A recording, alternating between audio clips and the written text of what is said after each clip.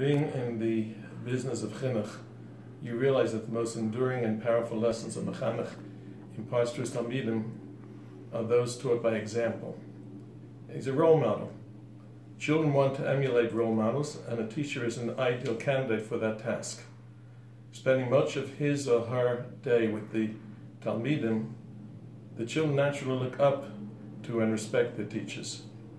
Role models demonstrate not only what they do, but they also demonstrate by what they do not do, specifically by not speaking during davening. In Tehillim, Dovid HaMelech says, "Lo me'ira b'meira avayna kabe yisubenu."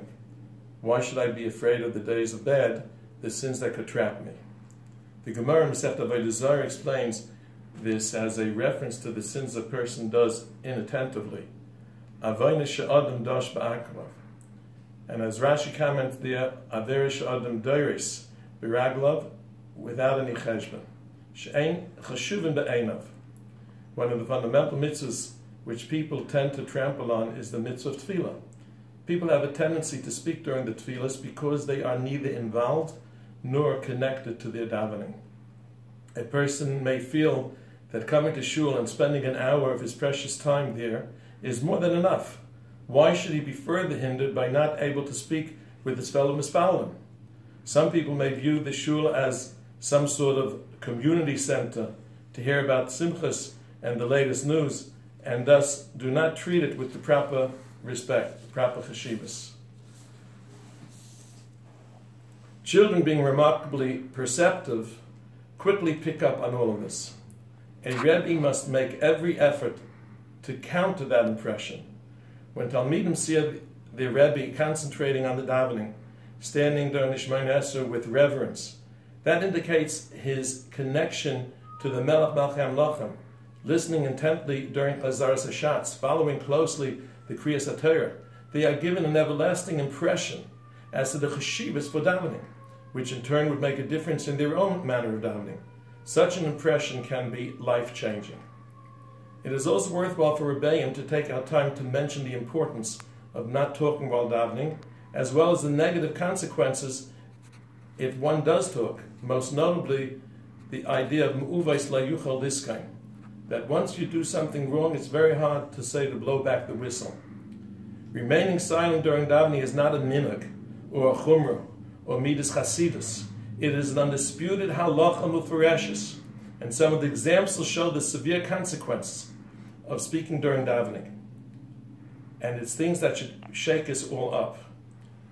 Many previous presenters have spoken about the halacha in Shulchan Aruch and Siman Kuf Chav Daled, that if a person speaks during davening, is gadol avonim mitzay. The sin that he carries is much too great. This is quite a harsh term that we don't find anywhere else in the Shulchan Aruch. On that halacha, incidentally, the Mishnah Berurah quotes the Kolba, who says, "Woe to those people who speak during davening, as we have seen many shuls destroyed because of this sin." The Shulchan Aruch Rav, also in Kuf Chav Dalet, quotes the Zoya in Parashas Truma, and says that one who talks while the tzibah is giving Shevach to Hashem Yisbarach, during Chazaras HaShatz particularly, is showing that he wants no part in the praising of the Rebbeinu Shalom. And the Magen Avram in Siman Kuf Nun Aleph, says that many of the shuls have been turned into churches due to the fact that talking took place in those shuls during the davening. I saw a couple of other halachas that we have to give out to our children.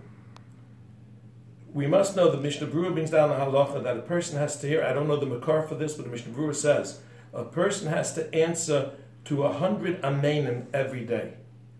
100 amenim. If we're talking and we miss out amenim, besides the fact that we're missing the amen and we won't get the 90, it's also gevaldige chilul Hashem that we have amen. We're saying this is emes and we're not geiris it.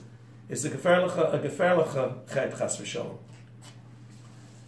Likewise, if a person comes late to davening, comes in the middle of davening, the Gemara tells us halacha that a person has to be able to present his shevach before he actually does the davening. It says, "Le'olam yagdim adam tefillah l'tzar."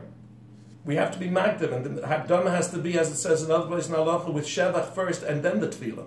if we're going to come late to davening, we're missing out all the shvachos. We're missing out everything we were supposed to say before we went to the actual bakashas to the Rabbi Shalom. How can we continuously do that and expect that bakashas should be accepted? In these days of Elul, where we're coming so close to the Yom Noraim, it is a wonderful time to make sure that our Rebbeim show our Talmidim.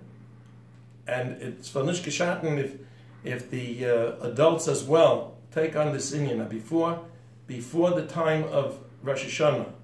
And we are lemaisa in an eist tzara, Rabbi said. You can't forget that thing. And we don't know what the next year is going to go bring. But if we are mispal properly, that it shouldn't come onto us chas v'shalom any shum tzaris. In that zechus be'ez Hashem yisbach will be zoichet hakid v'aksiv v'chsim l'teiva.